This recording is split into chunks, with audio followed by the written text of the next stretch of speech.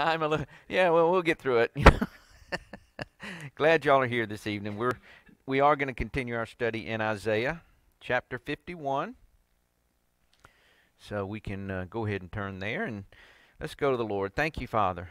We thank you so much, Lord, that we depend on you. We know that you are our source, our strength, our hope.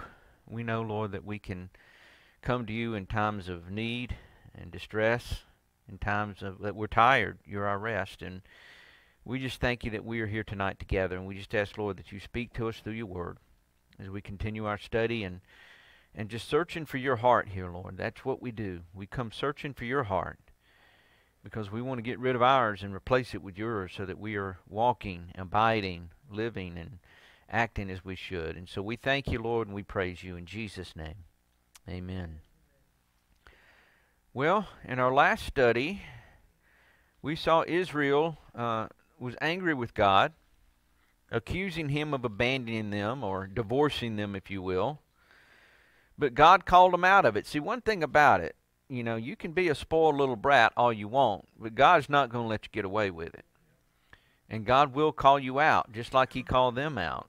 And he said to them, he said, show me these divorce papers. Show me the bill of sale. Where did I sell you into captivity? God didn't sell them into anything. They sold themselves. And as always, as it is then, as it is today, man abandons God. God never abandons man. It was Adam who abandoned God in the garden. All the way back to the beginning. He knew the truth. He knew God's commandments, and yet he chose a lie. It was Adam that hid from God, but it was God that sought him out. In Genesis 3, 8 through 9, it says, and they heard the sound of the Lord God walking in the garden in the cool of the day. And Adam and his wife hid themselves from the presence of the Lord, from the Lord God among the trees of the garden. And then the Lord God called to Adam and said to him, where are you? That speaks volumes to us today. You can say that God's abandoned us. We can say that we're upset with him because things aren't easy or comfortable. We can say that life is hard, and some of those statements are true. Life is hard, and sometimes things are tough for us. But it's us that hides from God, because Adam made a choice to take the fruit that he knew that God had commanded him not to take. And once he did, his eyes were open. They realized they were naked. They were ashamed. They were fearful. All of those things that they had never experienced before were wide open to them at that point. And they were controlled by those emotions. Their spirit went to sleep. Their flesh was awakened. And they hid from God. But God always searched them out. And he searches us out. He's calling today. For today, for those of us who are thinking we're hid or thinking that we're trying to do something on our own and just leave God out of it, he's calling for us and say, listen, don't do it. I'm here. I've never abandoned you, and I never will.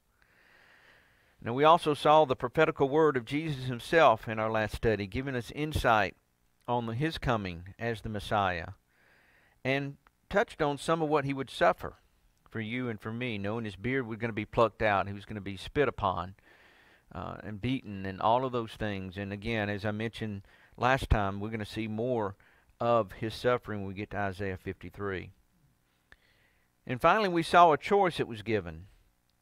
Turn to the Lord from our darkness and receive the fullness of his blessing, or walk in our own path and suffer torment from his hand. Now, we did cover, that word does say the torment comes from his hand, but it's not because he's abandoned, sold us, or done anything to us. It's the response to sin. See, God can't deal with sin without taking care of it. And if there's sin in our life, he's going to take care of it. He's going to address it. He's going to address what's going on. And so, therefore, when it says the torment comes from his hand, the torment comes as a result of us abandoning him, and when he calls us back and is calling for us, his hand does sometimes come against us. He wants us to be awakened to truth. He wants us to wake up to him and his word and not go the way that our flesh wants to take us.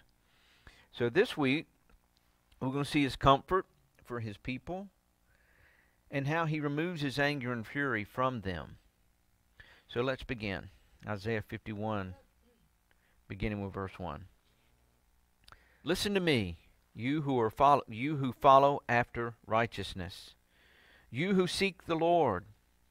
Look to the rock from which you were hewn, and the hole of the pit from which you were dug. Look to Abraham your father, and to Sarah who bore you. For I called him alone, and blessed him, and increased him. For the Lord will comfort Zion. He will comfort all her waste places. He will make her wilderness like Eden, and her desert like the garden of the Lord.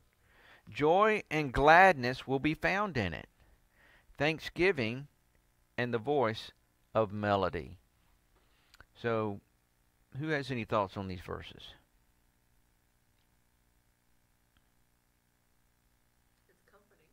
It's comforting. That's right. After he's dealt with them on their own lie about where they were, why they were in captivity, all the things that they were going through, he's telling them, listen, first off, I didn't do this to you. You did it to yourselves. But I love you.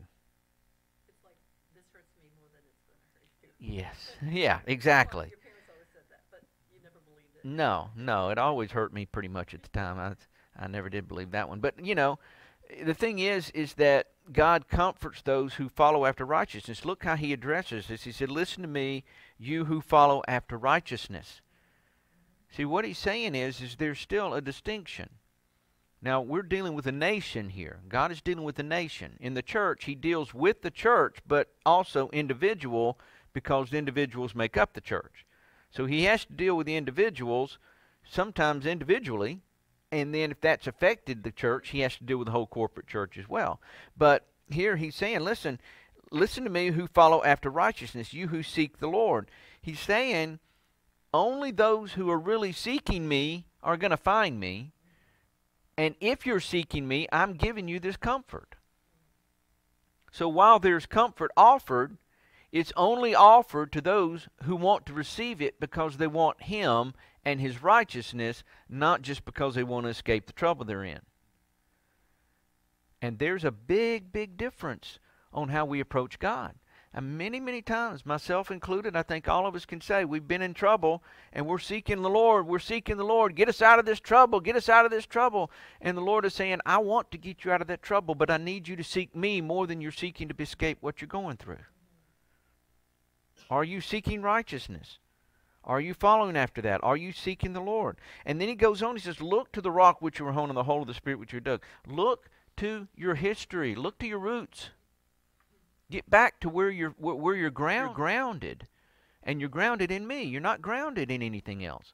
And what he's telling Israel here, he said, let's go back to the beginning of Israel. Let's go back to Abraham. I called him alone. I called him alone and blessed and increased him. And then he goes on and says what he will do to comfort them.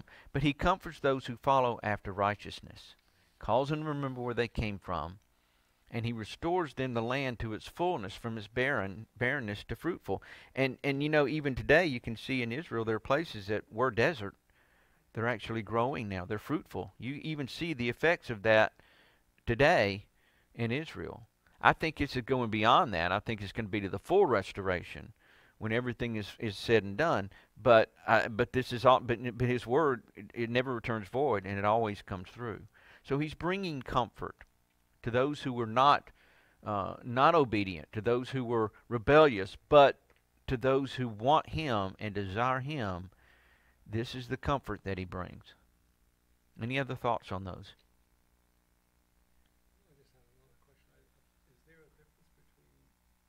And the garden of the Lord in verse 3.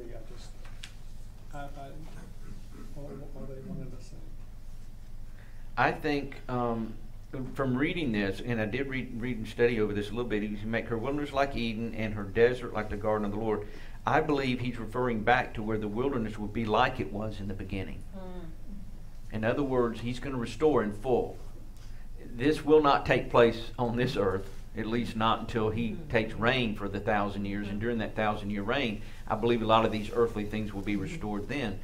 But when this earth is completely removed, it's going to be like back in the garden. I mean, if you go to Revelation, I think it's in 20 or 21, where he talks about, the New Jerusalem and the fruit that grows on both sides of the river, and that fruit continuously grows. And there's, just constantly growing fruit. I'm looking forward to seeing what kind of fruit they've got there, but it's just going to be continually growing all season, never ending. And you think about that, that's the way it was in the garden.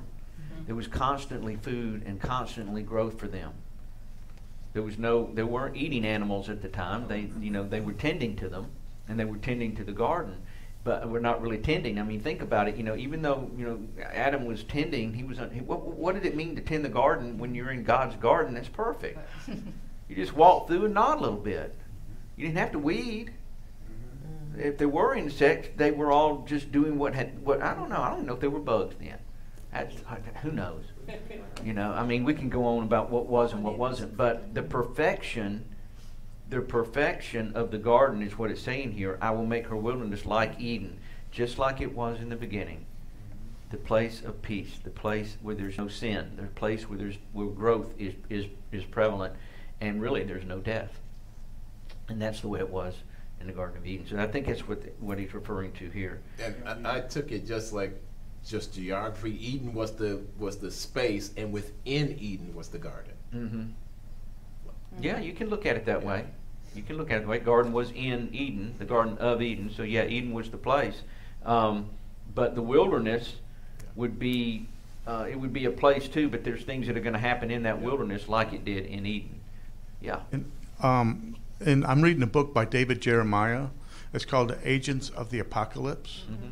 And in there and stuff, he talks about in Revelation, where it talks about the millennial reign. And it says that when the millennial reign takes place, things will return back to the way it was in the Garden of Eden. Mm. So during that 1,000 years, we're talking about going back to that perfect place. Yeah. I do know this: there will still be sin in the world during that 1,000-year reign. Unlike Eden, there was none until they took of the fruit that they were commanded not to. So I believe that there will be things restored in that same manner, that gardens will grow, the place will be perfect because of Jesus' presence. But there will still be evil abound. Because there's still a flawed. There's still a flawed, creation. and they still will be people in that reign that have not accepted him. Right. And so, so this is, and then of course the last big rise up at the end of the 1,000-year reign, and then the final battle, and then it's all said and done. But yeah, so I agree with that in part, and not that I trust what he's saying is accurate, David Jeremiah. But again, you still have to look. There will be that difference until still be sinful man running around. Mm-hmm. They're forced to obey. Right. They won't have no choice, but they won't like it. Right. And unlike the Eden in the beginning, there was all peace, all joy, all love, all perfect in every aspect until they took of that fruit. Yes? You can't be impeached. What's that? You can't be impeached. That's right. Yeah, let Pelosi try that one. Let's see how that works out for the House. That House will fall. That's funny. You cannot be impeached. Pastor. Right. Pastor. Verse 4. Right. Oh. I just wanted to say Oh, something. I'm sorry. No, it's all right. I don't know if this is taking it wrong or not, but I get comfort out of just reading, knowing that even if I see everything as waste, as we see everything going spiraling down, it looks like a waste place, it looks like a desert. Mm-hmm.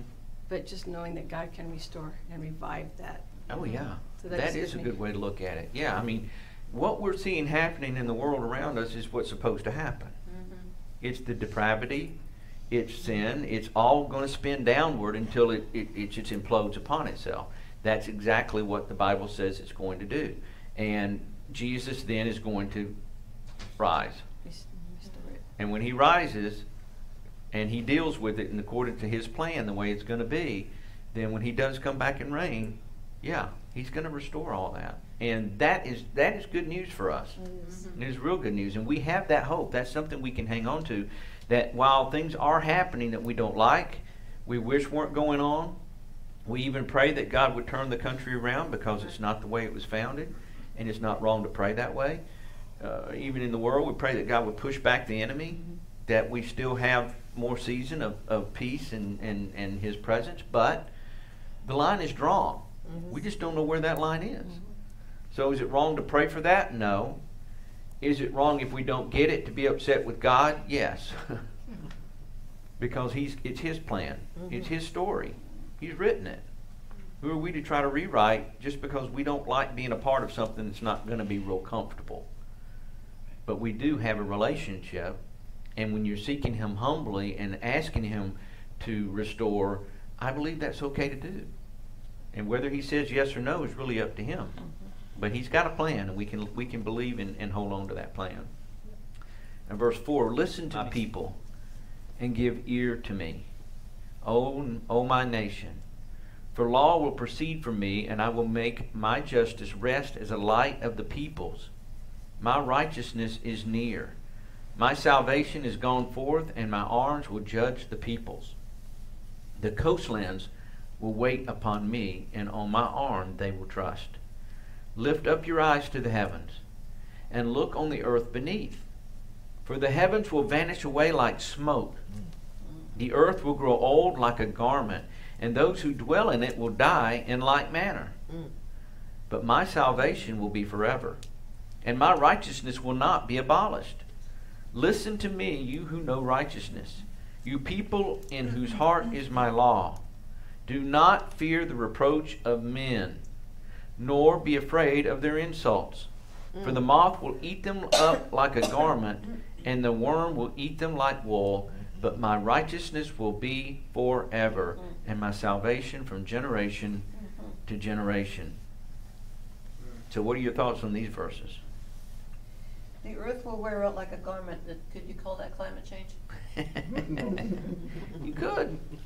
You But- could, but it's they're by God's fighting- hands, not by ours. They're fighting Yeah. the fact that it's his plan.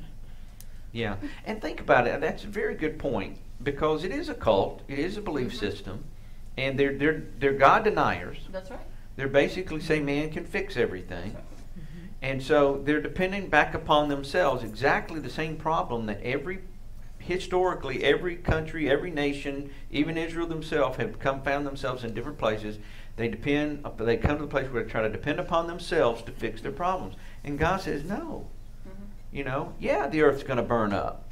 It's going to be by his hand. And who's their idol? Exactly. Yeah, the earth and the world. They worship the world. They worship themselves. Humanism and all of that. Exactly. And so, yeah, that's exactly right. And so, it's one of those things to where they can plan, and everything that they do is backfiring on them. That's right.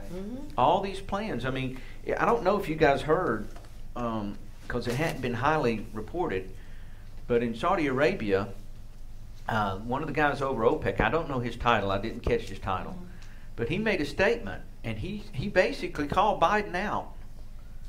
And what he said was, he said he deliberately used up all the oil supplies and reserves in our country, specifically for political purposes. Now this is the guy over OPEC saying he sees it what it is. He says he expects me and us to produce more oil. He said, but we're not going to. Yeah. We're not going to do something to fix his problem that he created, and it's going to cause much suffering and much problem in the future. I mean, that's a general statement of what he said. This is a guy over OPEC he sees what's happening. In other words, but what he's basically saying is the leadership of this country has deliberately done something to bring it down.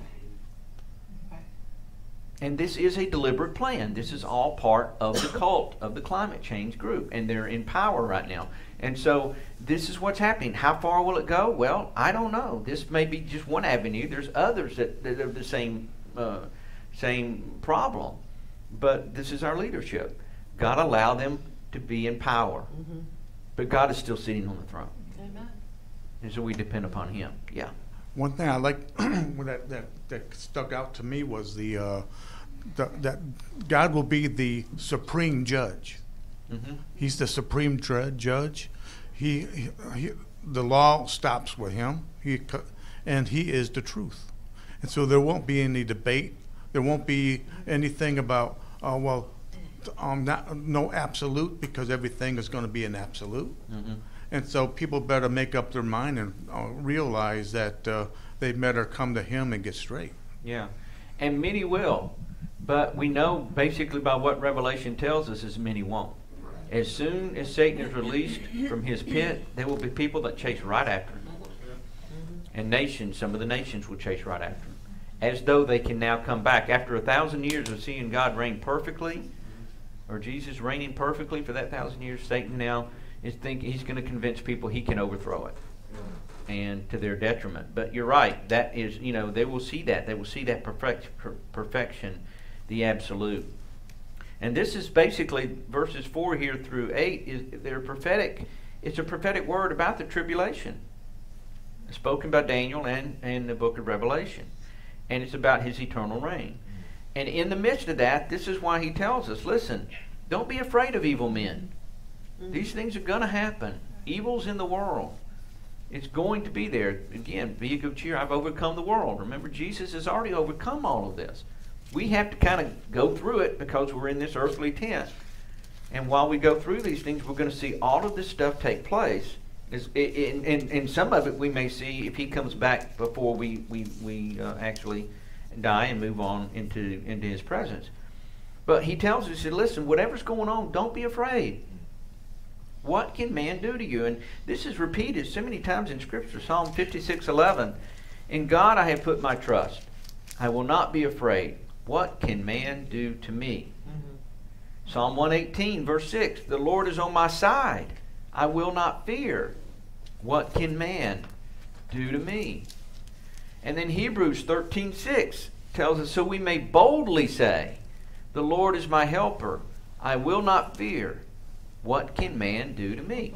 These are three different passages that in three different places that are repeated because God wants us to grab a hold of the concept that we don't have to be afraid of what we see happening around us. No matter who's in power, no matter who's elected, no matter what's going on, no matter what laws are passed, it doesn't matter. He's still in control, and we belong to him. We belong to him. We are his sheep. He is our shepherd. We hear his voice.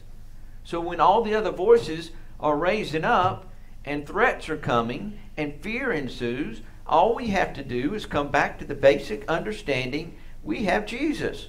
Why do I need to fear anything else? Perfect love casts out all fear. Jesus is perfect love. We have him. We have his Spirit. We have the Word of God. What can man do to us? Oh, he can kill you. Yeah. That just puts us in the hands of Jesus that much sooner. Now, I'm not running around with a banner, take me, kill me. That's not what I'm saying. And I'm not saying that there won't be a moment of fear when that moment may come. What I'm saying is that we have the Word of God to stand upon when that time comes. But think about it now. There are people right now in our country who are Christians who are afraid to leave their house. Yes. Because of something going on in the neighborhood, something going on the streets, something going on in town, something going on with COVID, something going on here, something going on there. I can't leave the house. Well, that's bondage. Yep. Now, I'm not saying that there's not something that's real that they need to deal with, but many people would rather stay in that place than even approach help to get out of it. And that's not where we should be as a believer. We should never be in bondage to fear about what's going on around us. Yeah. You're talking about that. I think, it just hit me about Stephen. You know how he was being stoned, but yet still had that forgiveness, and yet Paul was even there, or Saul was even there during that time. So even in Stephen's stoning, there was a heart of forgiveness there. Yeah. Yeah, exactly. He was forgiving those, around him who was doing the stoning, and Saul standing there giving the consent. They were laying their garments at Saul's feet. He was giving approval. And the next thing he did is he went to the hierarchy and said, hey, give me these letters that I can distribute down here in Damascus and all these other places. We'll go round these people up. We'll put an end to this thing once and for all. And then what happens? He meets Jesus. Changed everything. And the comfort in Stephen's stoning is, what was he seeing? Yeah, he was seeing Jesus. All right. I don't think he even felt the stone. No, I doubt he did. He said he just fell asleep. Yeah, exactly. You know, I mean, he said, and Jesus was standing too. Yes. He said, I see Jesus standing. That's one time. Most of the time, Jesus is seated at the right hand of the Father. He's interceding, but Stephen saw him standing. Yeah. And that to me is important because he saw, I think Jesus arose for him to come. Yeah, I believe that too. Yeah. And so, you know, and so Stephen, throw one more. Get a bigger rock. I'm ready to go. I'm seeing Jesus. Yes. I mean, it's just, it is. And he wasn't afraid. And think about everything that led up to that. I mean, he was filled with the Spirit.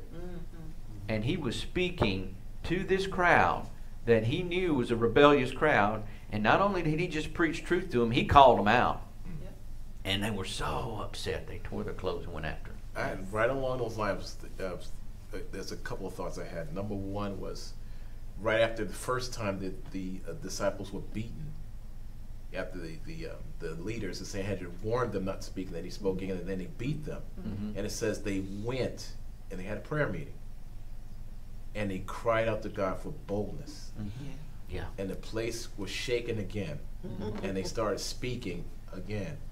So I think about the fear and I remember when COVID first came out, the fear was palpable. Yes. It was like you felt it in the air. Mm-hmm. And the only thing that overcomes that is the Holy Spirit. Yeah. And our Amen. intimate relationship with Him, Yeah. and being together whenever we can to pray together. Right. The other thought I had on this was came to mind was 9/11. I only know. Right after 9/11, and those towers came down in New York City, of all places, the churches were full.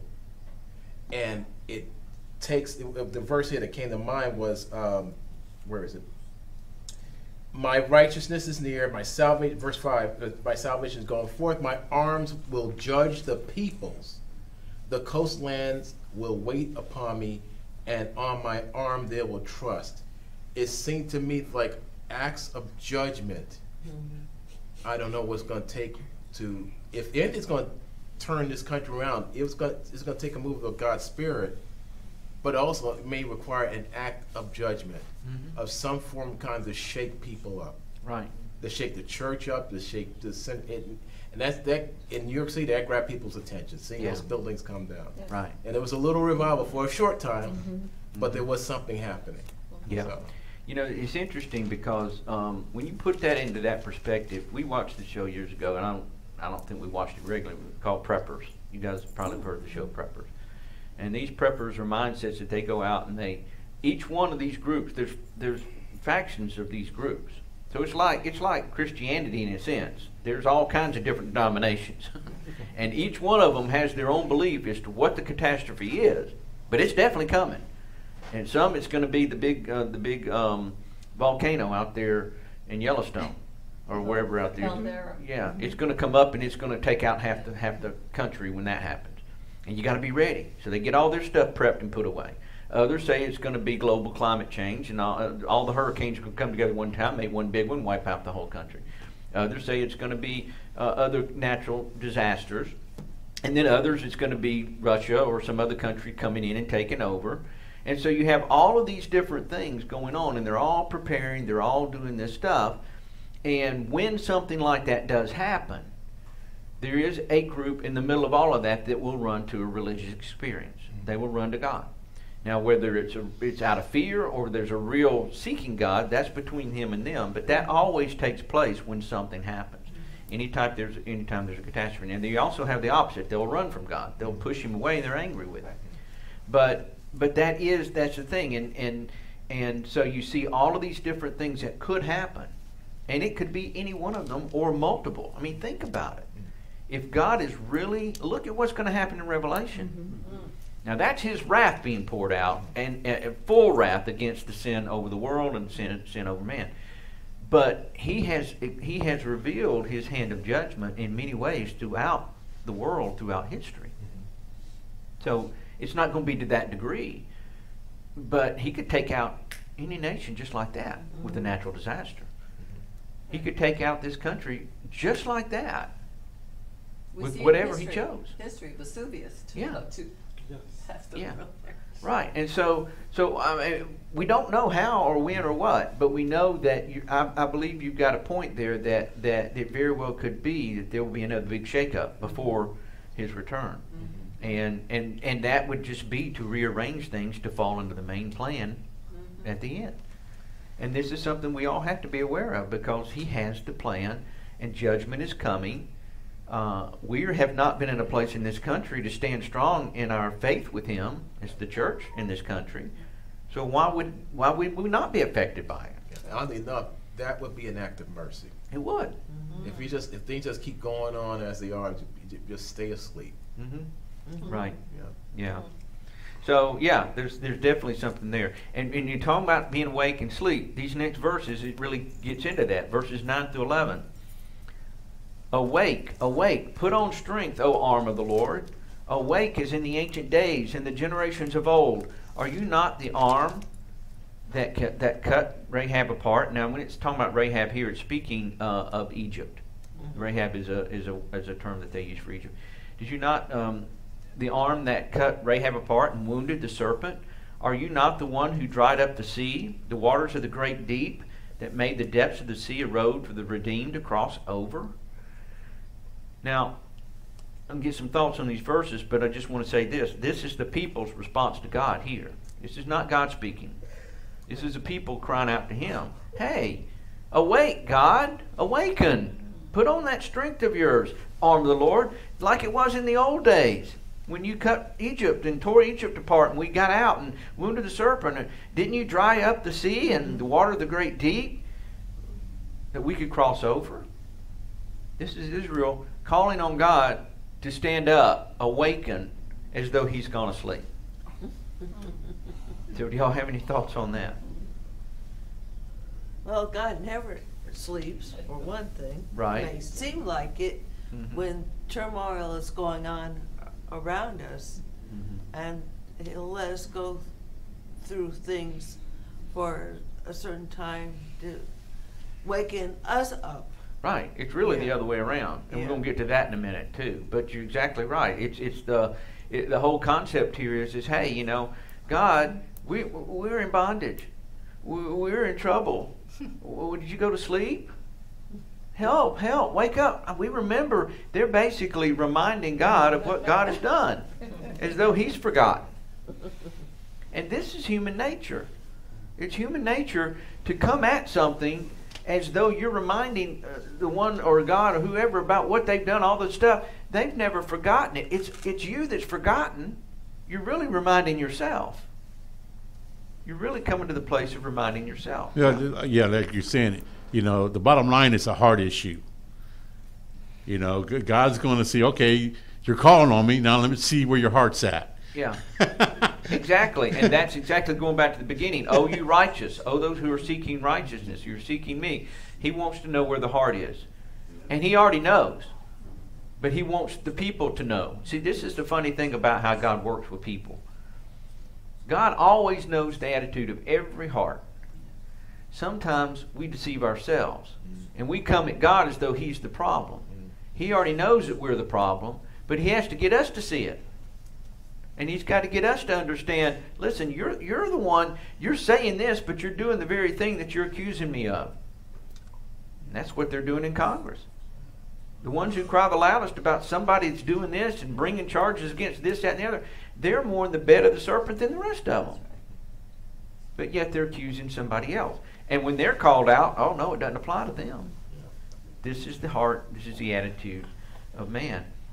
And so what they're saying here is, God, you're allowing all this calamity without intervening.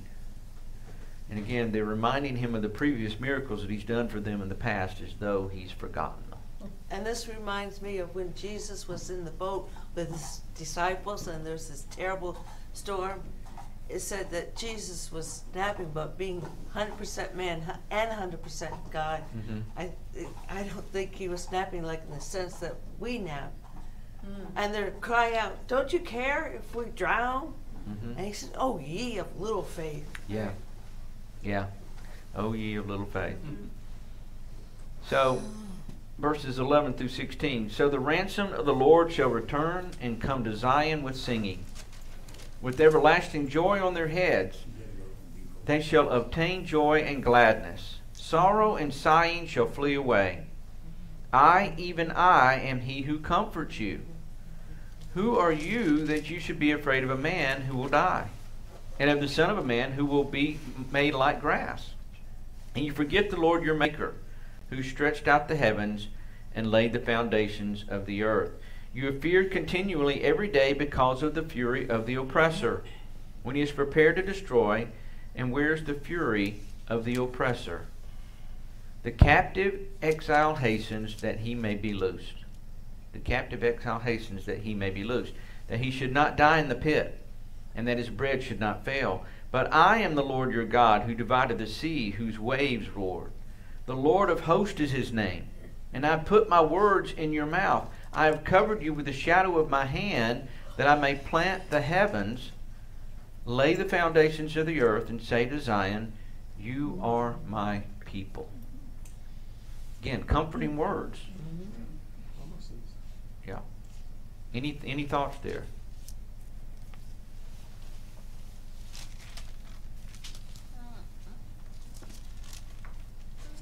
Basically what he's doing, he's calling them out. They're saying, where are you? Why are you asleep? Why are you not doing these things? And he's reminded them he already knows. He hadn't forgotten all the things that he's done. He's given them the fact that, hey, look, I hold the past, but I also hold the present, and I hold the future. And this is what he's saying in these verses, that listen, you're looking at this from a very small tunnel vision mindset. Yeah, you've been struggling by your own choice, by your own hand. Yes, you're trying to call me out and remind me of things I've already done. Listen, let me tell you what I've already done. I hold that. This is by my hand that these things took place. I'm the one who rescued you. I'm the one who delivered you from the hand of Egypt. I'm the one who did all of these things. And not only that, but I've got you right now. I've got you right now. And then he goes on, basically, and I've got the future. It's all mine. See, this is where our faith walk really needs to be examined on a daily basis, because we there's not one of us who, don't need a show of hands in here, but we're all believers here. We've all accepted Jesus. We all will say, yes, Jesus is my Lord and Savior. Amen. He's got me. He's got me for eternity. When I die, I'm going to be with Jesus forever. So I'm not going to go to hell. I'm going to heaven. Absolutely. Okay, then why can't you pray and believe that he's going to handle these other little problems today? Why is a little suffering in this life so overwhelming? It's because we don't know anything else. And we come out of the fleshly mindset, me, me, me. Even though most of us are growing out of that as believers, we still have that rooted in us, and he wants it out. And sometimes he allows us suffering so that we do get past ourselves. But there are times when even as strong believers, we're questioning God. God, I know you did. And it's not wrong to say, God, you did this, and you did this, and you did this. It's not that you're calling him out that he forgotten. It's basically standing on the promises of what he's already done and saying, I know if you did that, you can do this. And I'm going to sing hallelujah because you're already doing it. There's a difference in that mindset than saying, God, if you've forgotten me, you just went to sleep and forgot me. Nobody cares. La, la, la, blah, blah, blah. But they didn't mention how the Hebrews became obedient to God before. Right. It's obedience. It's obedience. And there's the key. It comes back, and it goes all the way back again to the very beginning. Listen to me, you who follow after righteousness, you who seek the Lord. Basically, those who want to follow my commands and walk in obedience, you're the ones I'm talking to here. Here's where the comfort's coming. You can see where that group is going to get smaller and smaller. Yeah. And it continues to do so. Yes. But, the sad thing is, in comparison to today, the church, too, is getting smaller and smaller. Absolutely. And a lot of people would argue with that. Oh, man, there's churches booming everywhere. You got churches, they have 5 services a day. Yeah. Is the Spirit there? Is the Word of God being taught there? I don't know. I'm not in a lot of these places. I pray it is. But I also see what's going on in our culture today. And those people that are claiming to be Christians don't even really know what it means. Many of them. They have no clue what it means to serve a holy God. Jesus can be whatever they want him to be if they want him at all. And most of the time, they don't. They really don't. In the clinic, just an aside, we have to ask them, if somebody puts Christian on their intake, we have to ask them, what is a Christian? We never get Jesus, we love Jesus who died for my sins. We never, they don't mention sin. And the pulpit's not mentioning sin with the church where they're going. Right. No, that's right. It's not. So verse 17, God turns it back around on them. And he's saying, awake, awake. Stand up, O Jerusalem, you who have drunk at the hand of the Lord the cup of his fury. You have drunk the dregs of the cup of trembling and drained it out. There's no one to guide her among all the sons she has brought forth, nor is there any who takes her by her hand. I'm sorry, I'm getting ahead of myself. Nor is there any who takes her by the hand among all the sons she's brought up. These two things have come to you, who will be sorry for you.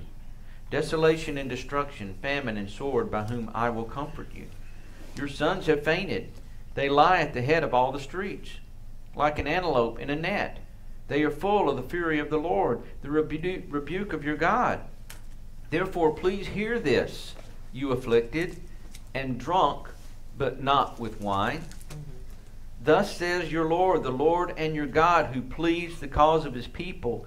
See, I have taken out of your hand the cup of trembling, the dregs of the cup of my fury. You shall no longer drink it, but I will put it into the hand of those who afflict you, who have said to you, lie down, that we may walk over you, and you have laid your body like the ground, and as a street for those who walk over. So basically, God is telling them, I mean, he's putting it flat out for them. He said, listen, you guys have been drinking from my cup. My cup of fury has been in your hands. You're drunk, but not with wine. You're drunk on the fact of my cup of fury. You've drunk and you're trembling. You drained it out. Think about that for a minute. He's telling Israel, the reason you're so messed up is because I have poured out my fury upon you because of your rebellion and your sin and disobedience. This is where it's been. He's telling them flat out, it's not me who needs to wake up, it's you who needs to wake up. I'm awake.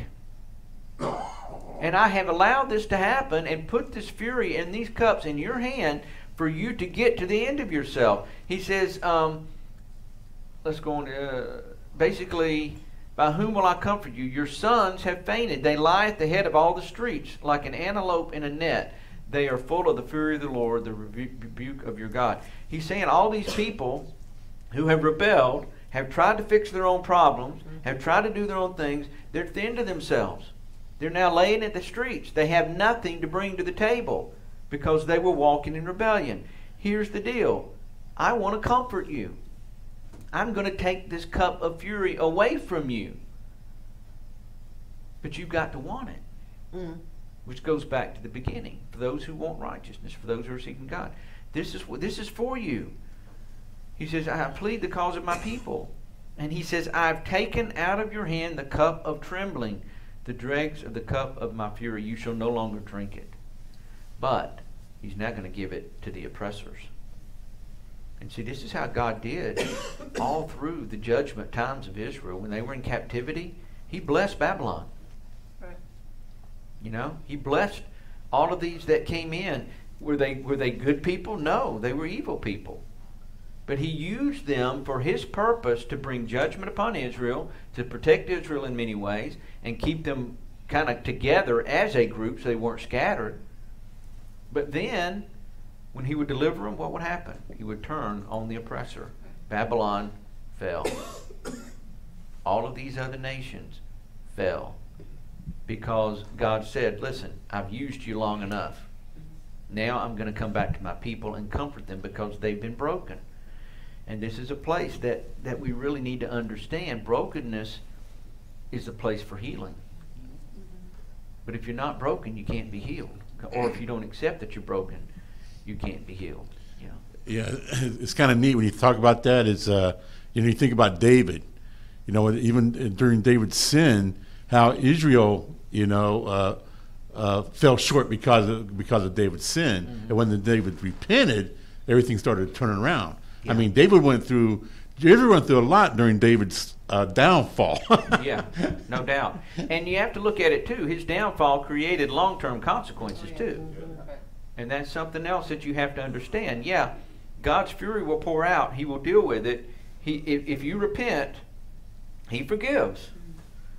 But David's family was a mess because of it. But He's such a loving God that He didn't leave Babylon without hope either, because Daniel was there. That's right. And how many times did Daniel just show God's Right. presence? Exactly. And then you had Persia, and the same thing. Yes. He moved in there, and he, there was blessings Esther. there. Yeah. Esther, all of these people that God put into place where He needed them in very difficult times. I mean, Esther was the key in that whole story, Right. and she didn't necessarily want to be there. Yeah. Yeah, He'll kill me if I go in there. Exactly. And what did He say? He said, listen, you go. Yeah. If you don't go, God will bring it through somebody else, but you'll lose the blessing on it. Mm-hmm. And that's basically, and she did what God had wanted her to do. Spare the whole kingdom of Israel Millions from of people. Haman. Yes. And then what did He do? He turned it around and put it on Haman's That's right. neck himself, and he hung on the own gallows that he had built. Yeah. Right. This is how God works. And so you have to understand, though, we're talking years Yeah. of oppression. It wasn't just a 2-week deal and then they're out of it.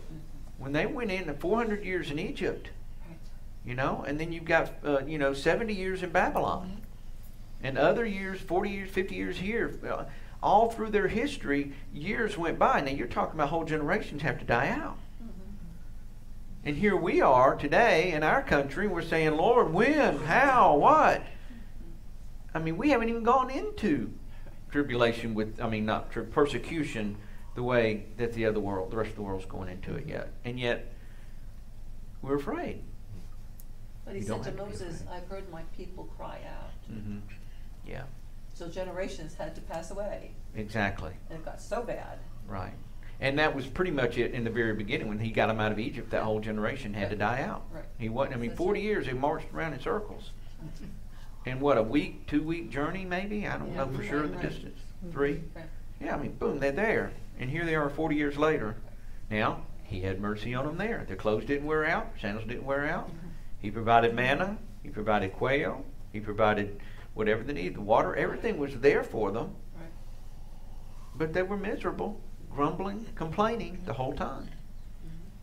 They didn't want His will, they wanted their own will. They wanted their will. Yeah, we want the blessing. Well, here, God, you deliver us, take us over to this new land, and you wipe them all out and just let us be there. That's right. And give us a king, by the way. And give us a king. Yep. And they cry for the king. You see all of these things, and God drew the line, and He gave them this cup of His fury. Yeah. And He says, but now you'll no longer drink it. I'm going to put it into your oppressors' hands, those who afflict you.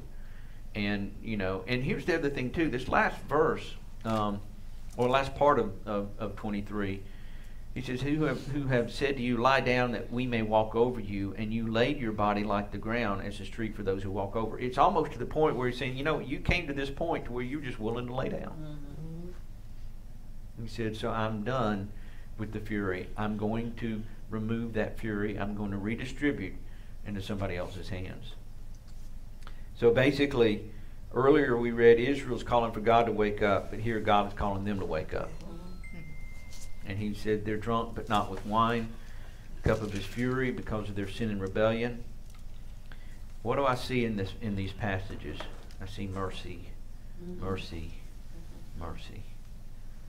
Yeah, many people suffered. Many people died at the hands of the enemy. Many people were put into captivity and were punished and beaten and enslaved and lived horrible lives. But it was by their own hand. And this is something that the church really needs to grasp today. We are in a position right now to where we can get on our knees, get our hearts right with God individually, and then corporately it follows.